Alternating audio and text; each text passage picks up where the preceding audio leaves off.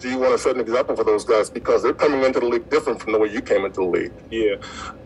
One thing I always tell them is to enjoy the moment. I couldn't imagine being that is, we don't look at them as such because they're playing amongst grown men and they look like grown men, but mentally they still growing up.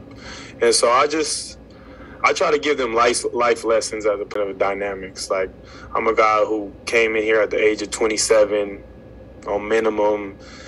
I'm not saying that they look at it this way, but, you know, I'm at the bottom of the totem pole from a basketball standpoint in my locker room, right? When you're looking at it on paper. They don't look at me as such, but I'm also aware and understanding of dynamics. So I stay away from the basketball stuff when I'm talking to them. I want to be your friend. You know, I want to be somebody that if you got some issue, if ever, and you need to call me or need some advice, you can call me. My phone line's always open or whatever the case may be. So just stuff like that. Enjoy the moment.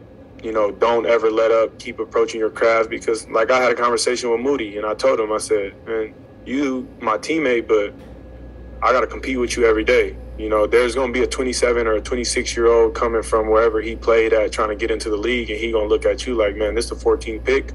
I need to take his spot. I'm going at him every day. And so I just tell them, don't forget stuff like that, because if you was on this team last year, I would have came in here every day trying to take your head off, and I would have attacked you every day and try to eat you alive. That's just me being honest with you because I'm your teammate.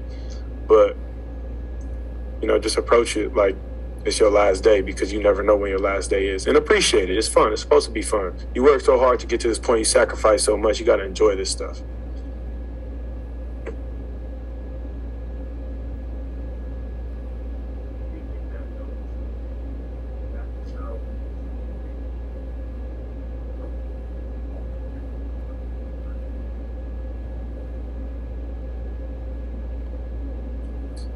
I think it's perspective. I think it's easy.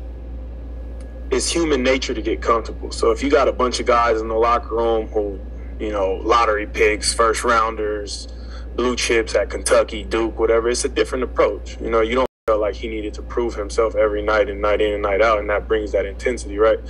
You don't have guys like myself who just play so hard because I'm so appreciative for this opportunity that I don't ever want to let this opportunity go.